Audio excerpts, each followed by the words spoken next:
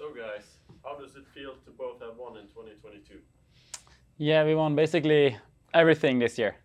Couldn't have asked for too much more, I guess. It's been great.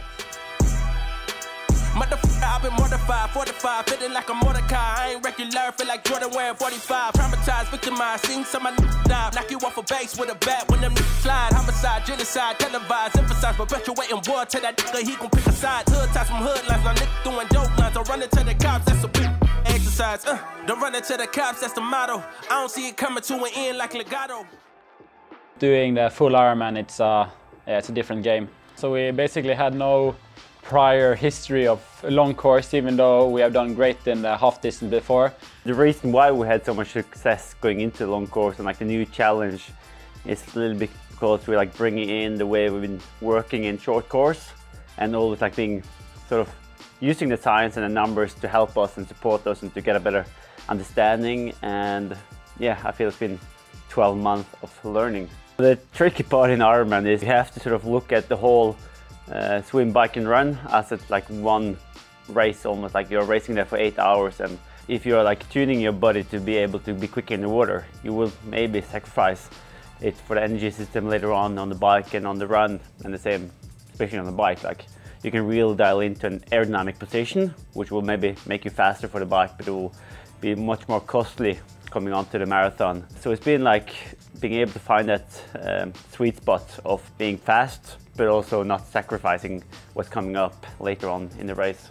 My Kona strategy was pretty simple before the race. Try to be on the front pack in the swim and then ride okay conservatively, but not losing too much time.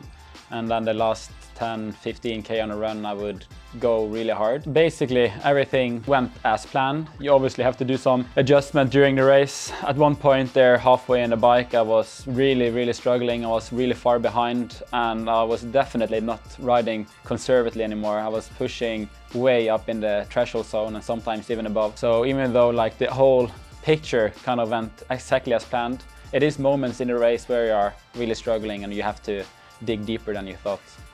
Well, in St. George, I obviously wanted to be in that first pack, yeah, sort of by myself, and had to ride the first 60k by myself before I was caught by some stronger riders from behind. And that was definitely not my plan when I woke up in the morning or in like the winter training. So I felt I was sort of out of control, but I was thinking that if I'm able to get through the last 100k on the bike without losing too much more time, then I would still be in like a shot for at least a podium.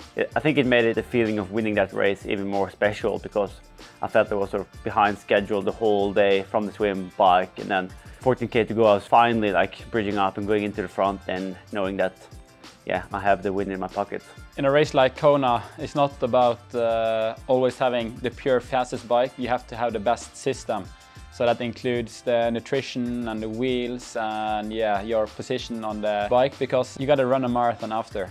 To be a part of developing a bike like this is obviously special. Like to feel the support from such a big brand as KDEX and the fact that they believed in me even before I won any of the titles I've done. I think it was the end of 2020 when they came up with the idea that I could be the first guy to ride the new KDEX Tri. So we're both obviously spending an insane amount of time together.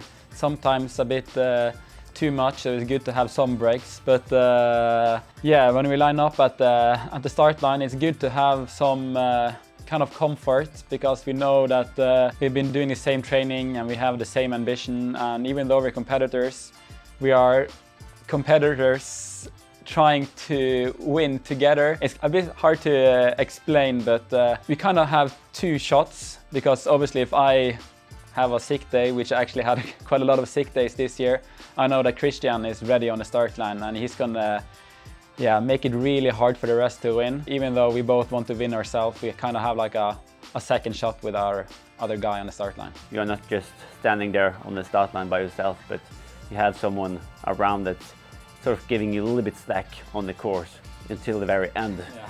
Because like we tend to work together until like a moment in the race where you suddenly try to stab each other and go for the win.